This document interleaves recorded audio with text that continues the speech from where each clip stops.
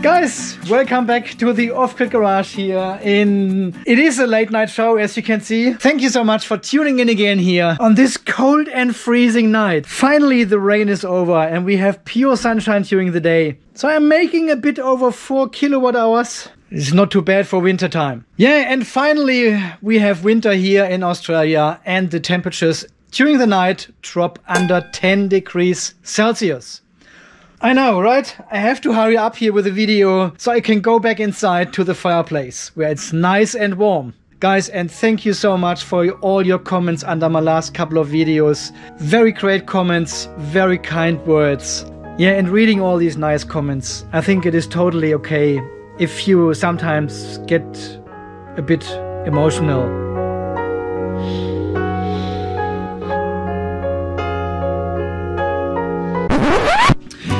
Yeah guys, so this out of the way. In this video I want to talk about something we have spoken about a lot on this channel here. It is about... Yeah guys, I know. So don't switch off, don't go to your favorite Walt Disney channel and watch Bambi. No, stay here on the channel. I hope it will be interesting. It is a bit of a topic I'm not an expert in, so I'm reading about it and I'm trying to summarize this very quickly for you here so we can all move on, because this is just the preparation video for the next upcoming videos you have requested so many times. I'll talk about this at the end of the video, so I think let's get started. Also got something here. So we all know battery degradation is mainly caused by two major things, which is a temperature and C rating. So if your batteries get really hot, like over 45 degrees, or you have a high C rating of over 0.5 C, so ideally the batteries should stay under 30 degrees Celsius and you have a charge or discharge current from under 0.2 C. Because this helps already a lot and prolongs the battery life. And it is a widespread knowledge, right? If you charge your battery between 20 and 80% state of charge, it then has a lower degradation. And many people trying to use their batteries only between 20 and 80%. And to understand what this actually means, we need to have a look what is actually happening during charging and discharging of lithium iron phosphate batteries or lithium batteries in general.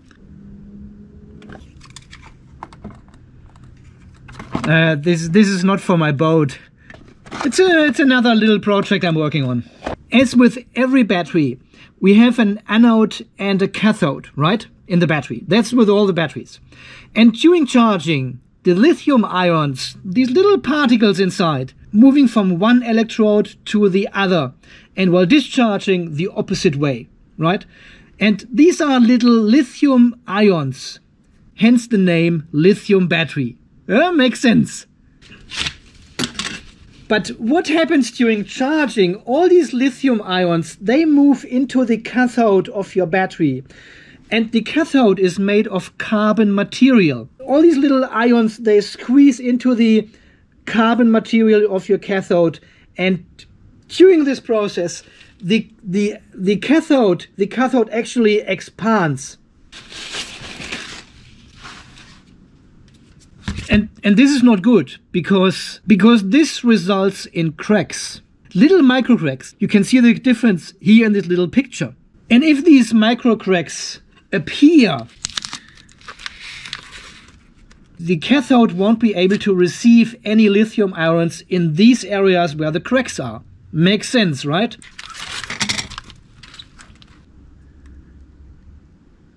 And this is then what we see as degradation. And this effect with the microcracks exponentially increases when you fully charge your battery. So when all the lithium ions move into your cathode of your battery. And here's something, I'm not 100% sure if this is correct, but I think it is totally dependent on the voltage you charge your battery with. If you charge your battery with a higher voltage, you know, it is like putting pressure on these lithium ions and you push them into the cathode, and it is more likely that these cracks happen. So the higher the charge voltage is, the more you force these lithium ions into the cathode, and cracks could more easily occur than if you charge with a lower voltage. So to prevent or minimize these micro cracks, it is actually wise to not go too high with the charging voltage. And interestingly, this 80% thingy actually comes from the electric vehicle industry, because they advised the drivers not to charge over 80% to keep the batteries in these vehicles from prematurely degrade or fail. And because the driver has usually no access to the battery voltage of the car's battery, right? They just advised, well, charge it to 80% only to prolong the battery life. And this is something the driver could easily do by just looking at the battery gauge, because this usually shows you the percentage of your state of charge inside your vehicle. But this whole advice to charge to 80% is actually for lithium-ion battery cells, because there the voltage of your battery is almost linear to the state of charge, and charging to 80% only reduces then the voltage of your battery cell as well.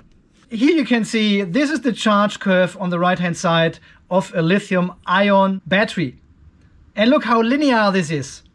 And at 80% state of charge, which is here 1954, this is exactly where we would have 80% state of charge of a lithium-ion battery. And if I just go a little bit higher, look at the voltage: 4.1, 4.11, 4.12. The voltage increases linear to the state of charge, so it is very, very easy with lithium-ion to find the 80% happiness. But now with lithium iron phosphate, it is a bit different, right? And with the very flat charge curve we have seen in many of my tests here on the channel, we know we can fully charge lithium iron phosphate batteries to almost 100% with a reduced and fairly low voltage. So the actual pressure you apply on this battery to move these lithium ions into the cathode is very reduced, and therefore the risk of microcracks is lower as well. And that's why we see a lower degradation in lithium iron phosphate batteries. And from my comprehensive testing here on the channel, we know we can almost fully charge a battery at 3.4 volts already, if we allow a bit of absorption time afterwards. This will be 95% plus state of charge at 3.4 volts. And charging with a higher voltage almost makes no sense. It only speeds up things a little bit, but it also increases the degradation. This is the replacement cell Qishou sent me for the damaged one from the last delivery. It took probably 5 weeks now until this one arrived, but here is the replacement battery cell. Nice one, Qishou. Thank you very much. Great service as always. Yeah, as I just said, at 3.4 volts you can have easily 95% state of charge or even higher. So it basically makes no sense to charge lithium iron phosphate batteries here to only 80%.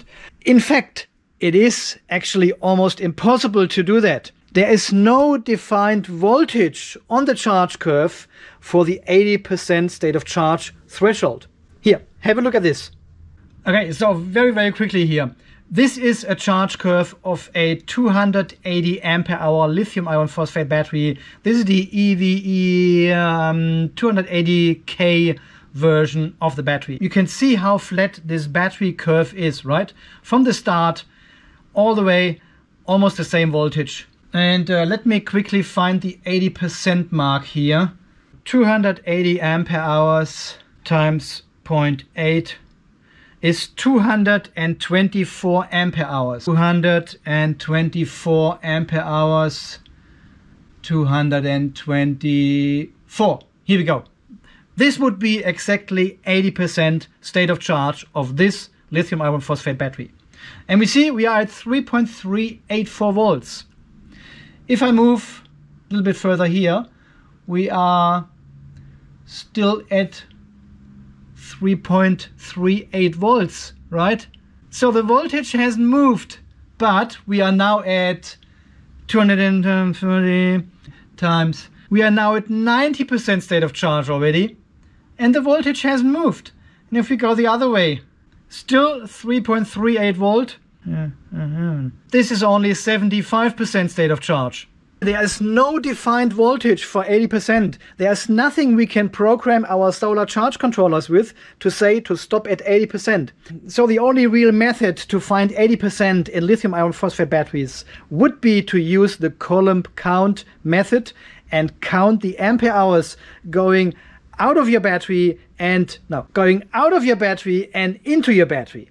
So you fully charge the battery and set your smart shunt to 100% state of charge, and then you count the ampere hours all the way to say 30-40%, and then recharge the battery until the smart shunt says, okay, we are at 80% state of charge now. I have counted all the ampere hours, and then you stop charging. This will work fine, but the smart shunt needs frequent recalibrating as well, because it will drift. Counting ampere hours is not 100% precise, and the smart shunt does not count all the ampere hours. Very, very small currents, for example, it does not count. And hence over time it will drift and shows you the wrong value for your state of charge. And then you stop at 80% state of charge, and in reality you're only at 70%. But let's talk about the smart shunt method a little bit later, when we are actually having a look at all the settings of the smart shunt and what we can do with this device.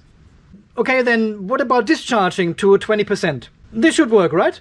Well, we have here the lithium iron phosphate discharge curve, 224 ampere hours, 224 ampere. Yeah, this would be 224 ampere hours again, right? 80% and 20%.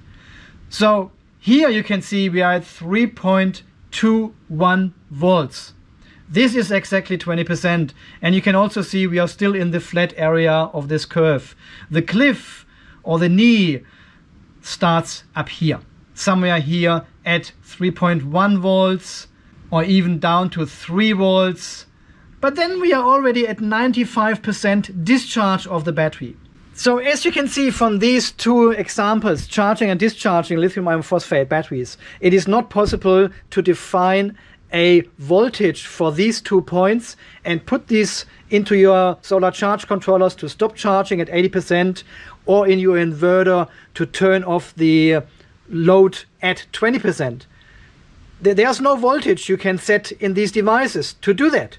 To use the voltage and stop charging or stop discharging, we have to wait until we reach these knees or cliffs. And this is around at 3.4 volts and 3.1 volts. If we set these 2 points in our devices to stop charging, stop discharging, we are using around 90 to 95% state of charge of the capacity of your battery. And before, you want to use only from 20 to 80%, so only 60% of your capacity to keep these batteries happy and healthy. And now we are using 90 or even 95% of the capacity. This cannot be good. But remember, we are not going into the extreme voltages of 3.6 volts or 2.5 volts, which then would cause a higher degradation again. So we are staying basically in the flat area of these curves. And before we go into the steep areas or going down the cliff on the other side, we stop charging or discharging. So the voltage we are using in these batteries is fairly constant. So I think with this knowledge now, we can deep dive into the settings and options of solar charge controllers, inverters, BMSes, smart shunts, and all these other devices, where we can literally set hundreds of parameters to keep our batteries healthy without the need to use this 20 to 80% window. So there will be a whole series of videos coming here on the channel very soon, where we explore all these different devices and the possibilities of setting up the optimal, for you optimal, because every system is a bit different. So find the optimal settings for your installation and your setup. And we will explain every single parameter in these devices, so we understand what we are doing, what we have to set, and what makes sense. And I probably don't know all of these parameters, so it is good to have you here on board, and you can help out with your knowledge, and we can all learn from each other. So I think so far this video for today, it is more like a little bit of a summarizing video now. But I wanted to explain this 20 to 80% myth again a little bit, you know. It's like, I'm using my battery only between 20 and 80% to keep it healthy. Well, yeah, if you have lithium-ion batteries, that is true, but for lithium-iron phosphate batteries, you don't need it, you can't do it reliably. And quite frankly, it is not necessary to do that. We can almost use the full capacity of these battery cells without increasing the degradation. And I'm sure I have scratched here only the surface of this degradation thingy while charging and discharging. So if you know anything more, or if I said something wrong in this video here, please leave your comments down below so everyone can read this and we can all learn from each other again. This is what the community is for, right? I'm certainly not an expert or a chemist or something. I'm just reading online as well. I'm trying to make sense of all of that. So if you want to explain something differently or better, please leave this all down in the video description. I would really like to read your comments. And I'm sure we've got some experts here on the channel which have a far better knowledge of that. So already a big thank you for that. Yeah, guys, I would say so far this video from today. As always, guys, thank you so much for watching here. Thank you for all your support here on the channel, for all your very generous donations. And as always, guys, you stay charged, stay safe, and thanks again for watching. I love you all, guys. See you then. Bye-bye.